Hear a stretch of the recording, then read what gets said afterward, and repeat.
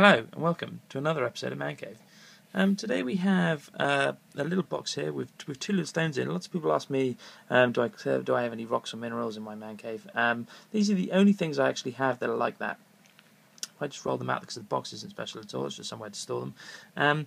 Two little stones. These are actually what's called Boji Stones. They come from an area in Kansas. One is exceptionally smooth, completely smooth in fact. A little bit heavy and has a slightly, I don't know, almost like a flinty smell to it. This one actually is really bobbly. Lots of little kind of almost like squares kind of stuck in it, little crystals and things. Again, slightly almost UFO shaped. And they are Boji Stones from Kansas. The story goes that if you hold them in your hands, then they're a great grounding stone. You can feel energy. In some of the stones that I've seen, people have they're almost slightly magnetic, so you can almost feel a slight energy if you put them together. Apparently, if you throw them into a fire, they're actually because they're hollow inside, they're actually explosive and will explode, and quite a big explosion apparently.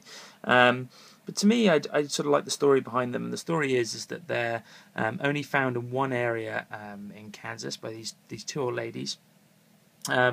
They grow on little spouts apparently, and this one is a male one, it's all bobbly, and this one is a female one. Apparently there's one male to 6 females, so these 6 females grow on little like spouts around a male, and these two ladies go around and they find them, and then they actually pick them apparently, and they take thousands of years to come out of this area, where they are. I don't think the area is called Boji, but the area that they are in Kansas.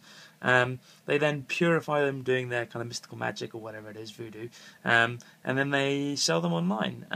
Or in fact, they didn't used to sell them online; they used to sell them in sort of private collections and things, and they'd vary. These ones are worth about £50, but they vary all the way up to kind of this sort of size, and they're worth £10,000 plus. And then you get multicoloured ones, but they're the same kind of type of consistency of stone, and they go up and up and up, and they're called rainbow Bojis.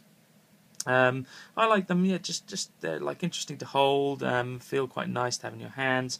If you whack them together, then I won't do it because I don't want to damage them. But if you whack them together, they're meant to be a little bit like flint, so they'll give off kind of a big spark.